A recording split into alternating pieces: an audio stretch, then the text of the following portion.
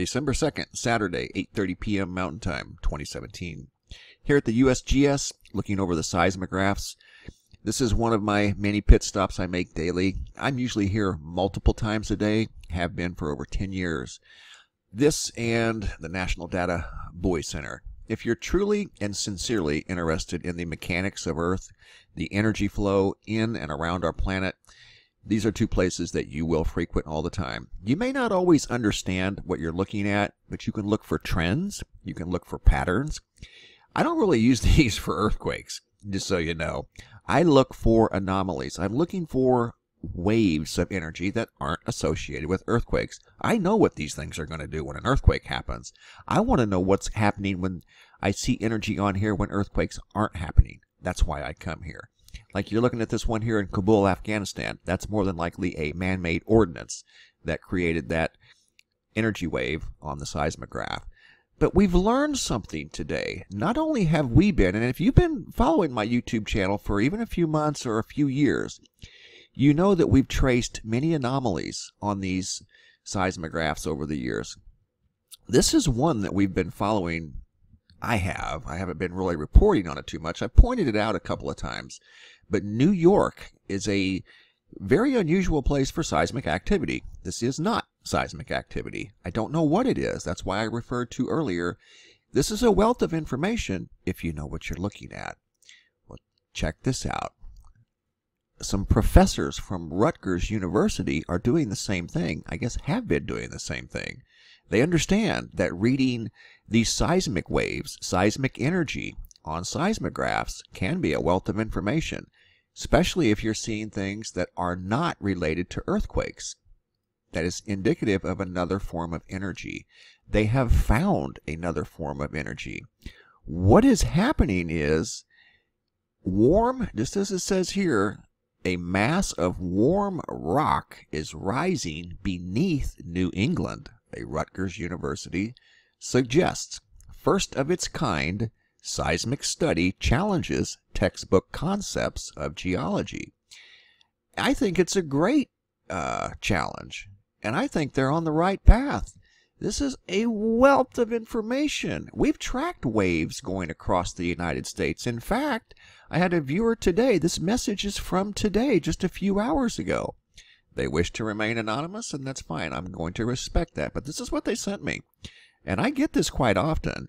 Please keep me anon, but you might want to look for that pulse across the U.S. again. And that pulse she's talking about is on the seismographs.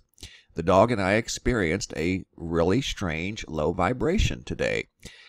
And I didn't see anything that pointed to a frequency that traveled across the United States. We have tracked them before, and you can see one will be in, let's just say, for instance, New York at 10 minutes past the hour, and then at 12 minutes past the hour it'll be in Ohio, and 14 minutes it'll be in Nebraska, and 17 minutes will be in California, and it's in the same hour block. So you've traced a energy wave across the country that was not an earthquake. And you can get a wealth of information from these buoys as well. And you're like, wow, those are only for tsunamis. Oh, no, they're not.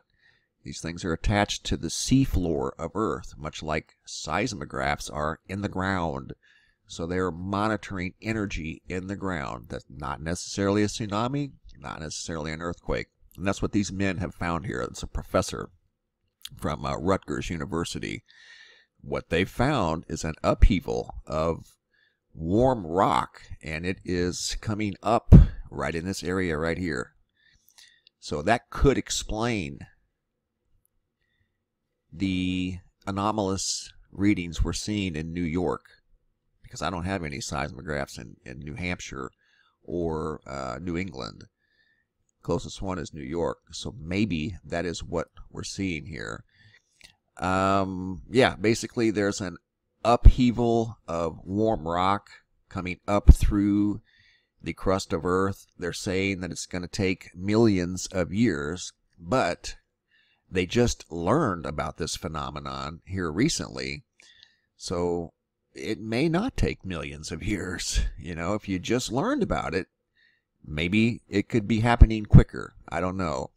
But Levin is the professor. He thinks the upwelling pattern detected is largely beneath central Vermont, western New Hampshire, but it is also under western Massachusetts. It may represent, or it may be present elsewhere, but the study findings were based on available seismic observations.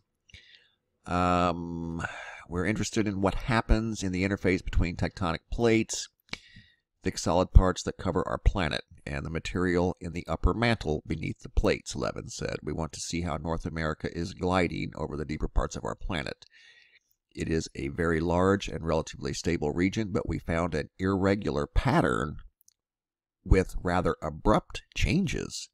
And here is a high-resolution image of, or this is an artist rendition of what they're finding, an upwelling coming up to the surface from inside the Earth. So that could be the culprit to what's making these anomalies on these seismographs that we're seeing around the United States, and it's not just limited to the Northeast. We see this all across the country randomly. It's very unpredictable. So it could be something like, he said it's not a volcano, which there are no volcanoes there, but it's behaving like one. Energy is coming up from inside the Earth under New England, Massachusetts, and Vermont. And they learned this from seismographs. Isn't that interesting? I'm very impressed, and very great article. I'll post the link in the description box if you're interested. It's a very interesting read. Good job, guys. Thanks for watching, folks, and as always, be safe out there.